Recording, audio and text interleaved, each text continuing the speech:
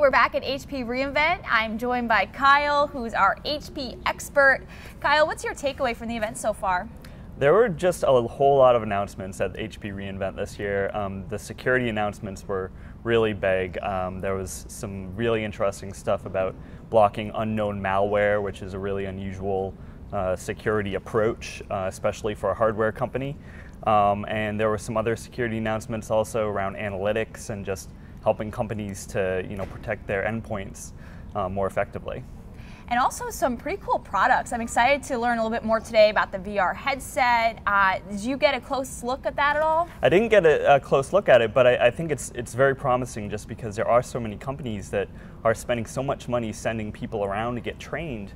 And this headset really has the promise of, you can just train people wherever they are with one of these headsets. Yeah, that's pretty cool. But how could partners get much out of that? I mean, all businesses are looking to save money and looking for solutions from solution providers that are going to do that. So, I think it's a good fit for the channel as far as I've seen. Yeah, I've been stationed here for most of the event, but what are people talking about out in the show?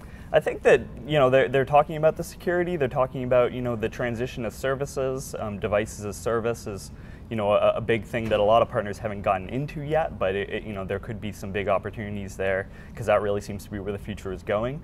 And also just HP is really focused on millennials and Gen Z, and a lot of the partners are definitely looking for insights into these things. It's not necessarily their day-to-day to worry about what are the younger generations focused on, but HP really seems to be taking that role for them. Yeah, I definitely agree with that, because just think about yesterday, we heard from Nina Garcia from Elle Magazine, and that's a perfect way to show the millennial demographic there with print. And then on the commercial side, you see HP Sprocket. I love HP Sprocket. That was my #1 Christmas gift this year, and everybody loved it because, once again, it makes print new again.